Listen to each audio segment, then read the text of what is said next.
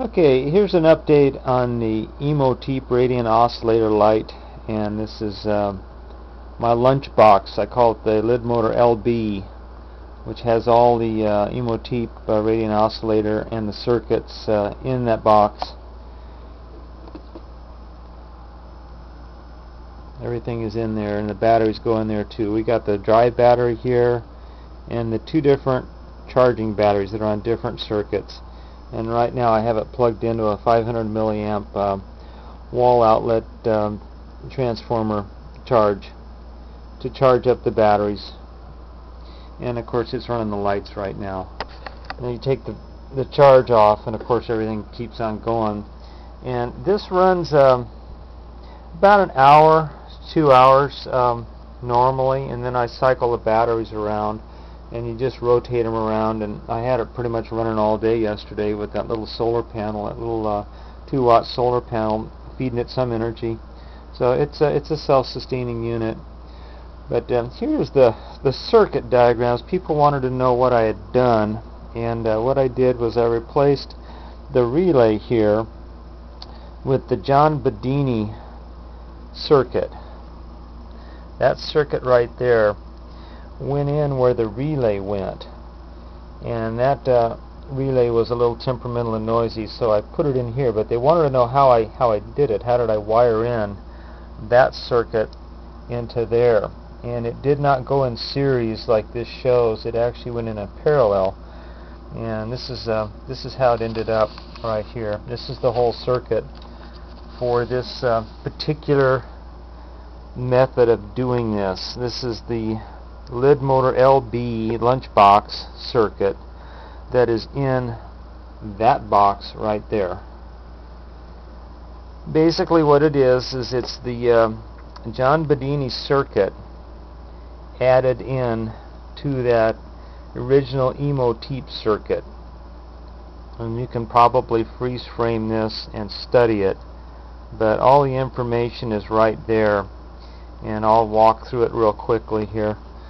Basically, the trimmer switch was a big important thing that went in where that 2K pot was in the original diagram, and that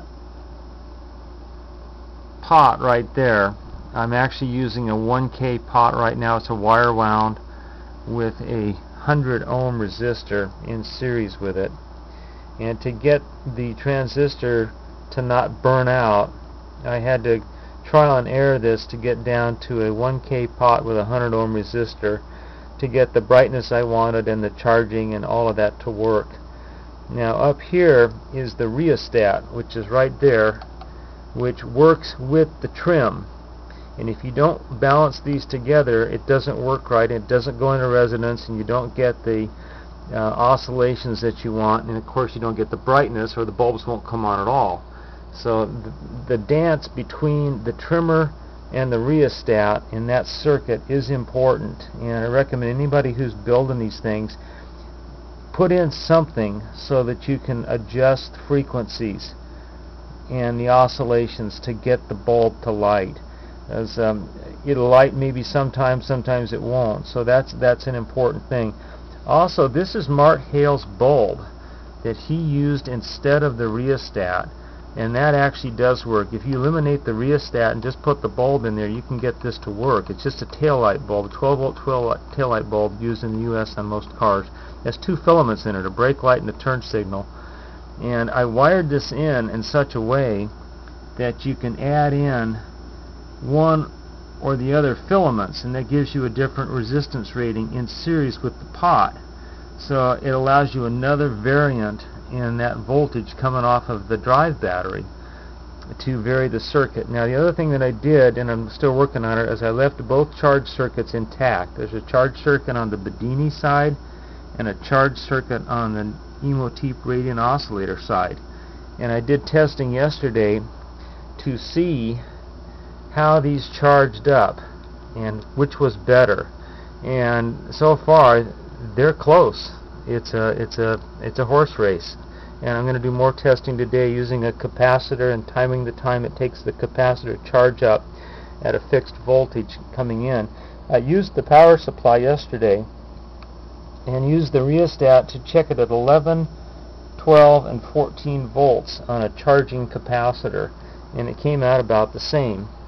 So anyway, there's more testing to be done on that.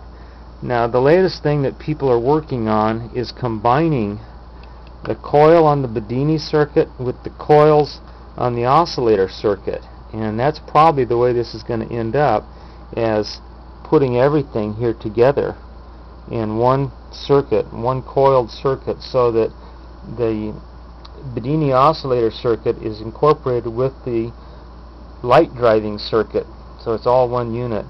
But remember, you got to keep this simple so that the people that are replicating this can actually do this. And I keep going back to that original Imhotep Radiant Oscillator Lite, where they just had the one coil and a relay and you know, a capacitor and a resistor, and it was simple. And you got to remember that the KISS principle, keep it simple, stupid. If you're going to get people to build this thing, you've got to keep this a simple design. So anyway, that's the Imhotep Radiant Oscillator, and my version, the LB version, the lunchbox, and where it stands as of today.